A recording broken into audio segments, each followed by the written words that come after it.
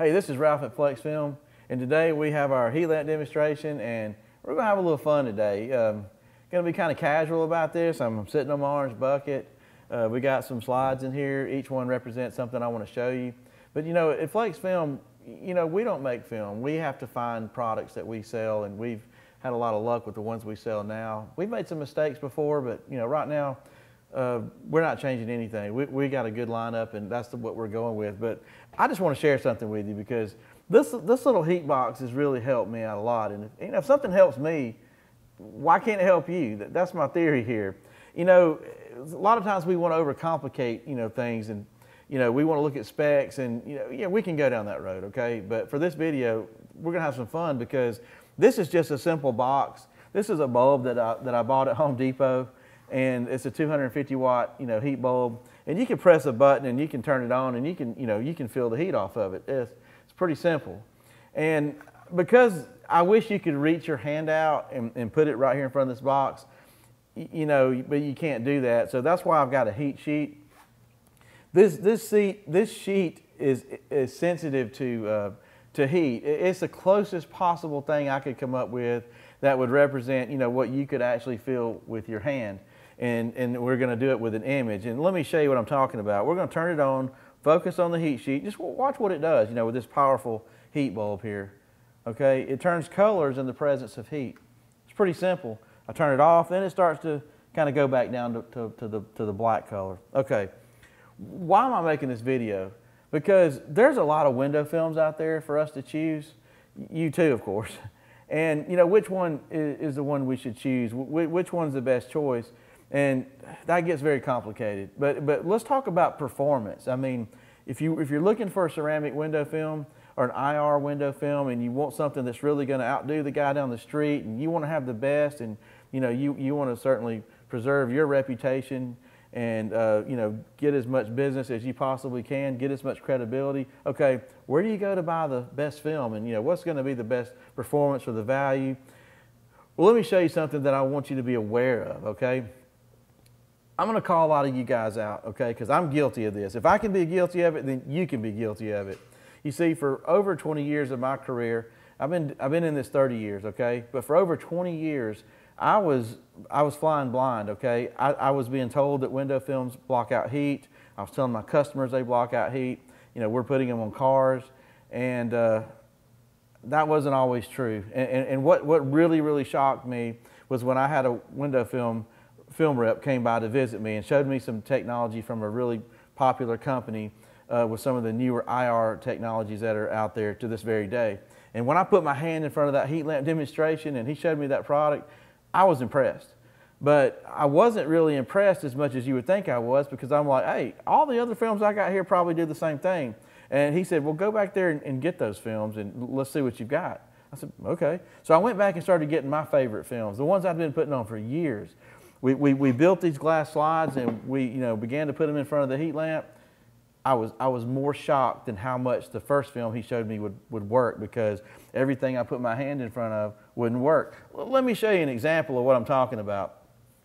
This is a dyed film, okay? This has got a lifetime warranty. This comes from a fancy big name company, and you know, we're not going to go around selling dyed limousine to everybody, but for this example, let me show you how intrigued I was about this. And I'm going to drop it down in front of this powerful bulb, and I'm going to put the heat sheet here, and I want to press the button, and let's just watch what happens. It doesn't take long for you to see. There's heat barreling out of this. I mean, it's like, what? This is limousine tint. It's not even stopping anything. Okay, if that doesn't shock you like it did me, let me shock you a little bit more. Here's a film right here that I want to point out. Now this company is a newer company. I don't say a new company. It's been out for, let's just say 10 years or less. That's not the point. The point is that this is a big name company. They're beginning to market and sell their ceramic products. And if you want to buy a roll of this stuff right here, you're going to probably pay, and I'm going to be vague about this because I don't want to try to identify the company. You're going to pay, you know, well over $2 a square foot. I mean, that translates to $1,200 or more dollars per roll. That's a 60 by 100, okay? So they're selling this stuff. Now look, this film's beautiful. If you installed this film on something, you would probably be very happy. It would match factory tint. The hard coat's really great. Even the adhesives, I mean, respectable. You know, it just hadn't been out long enough. We don't know how long it's going to last or what it's going to do. But you know, if you bought this film and you paid $1,200, you're probably going to be happy, you know, from your experience with it, because it really is a pleasurable product to install. But if you're guilty of not checking your window films and doing your homework, I mean, if you got a little extra money and you can buy an IR meter, a broad spectrum IR meter, you can really get to the bottom of what this film can and can't do and know what you're dealing with. But most people can't afford that or don't want to buy that. So, you know, what else can you do? Well, you can always trust your hand. I mean, anytime we put our hand in front of an infrared radiation source or even a heat source, and we simply put our window film in front of it, you're going to know if it's going to work or not. It's not very scientific, but you know, if this film's designed to absorb the energy, which is what automotive films do, then all the energy is going to stop right here at the glass, and when you put your hand here, you're not going to feel it. Or if it lets a little bit through, you're going to feel a little bit. Or if it lets a lot through, you're going to feel a lot. But anyway, I just want to point out, this is an extreme example that there's a company out there that's selling a ceramic window film. They're boasting about how wonderful it is.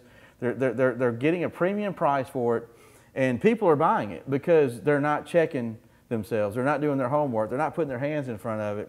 And I just want to make sure you guys don't fall into the trap. I mean, if you're really trying to give your customers maximum performance, you know, this is what could happen to you. Now, I'm going to turn it on and let's watch the heat sheet.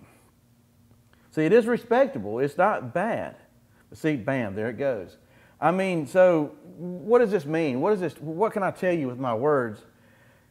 If you put your hand here, you're going to feel heat, but it's going to be respectable. I'm not going to say it's not, but it's actually going to, you know, it's there, and you know. But if you're trying to buy a window film with this level of performance, there's a lot of great choices out there for $1 a square foot instead of over $2 a square foot that have respectable names. I mean, this film, somebody's trying to get twice as much money as what it's worth or more, because of the name that's associated with it, and people are buying it because they don't do their homework. And if they're looking for performance, they're getting the short end of the stick. If they're looking for a brand, maybe they're not getting the short end of the stick. I report, you decide. I'm just creating awareness. I'm not trying to bash anybody, so I'm not using their name. But I will say that if somebody, you know, really was performance oriented, you know, there are products out there. Well, there's not many products like this one. This is one that we're selling. I'm not going to tell you really what it is. I'm not going to make this a sales video. This is the best thing we've got. This is the best thing that we found that we market in our company. And you know, if you want to pay, you know, a similar price, and you know, you want to see what's out there, this is what we found. Okay, if you can find something better, you know, please let me know. I'm always interested in hearing about good films.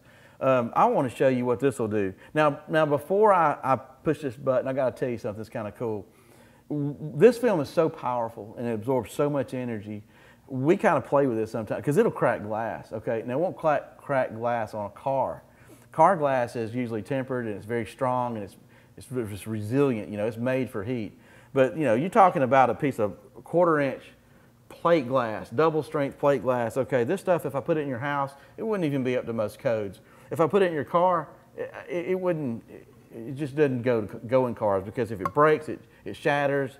This is really weak glass, even though it's thick and we can kind of bang it around a little bit. You know, it's good for slide presentations, but it's very poor quality for, you know, putting in our home or you know, our car, of course. But I want to show you what it does. This is a performance video. There's some other products out there in this category that are a lot better priced, that, you know, you really get a lot of bang for your buck, that have no dye in them. But watch what it does.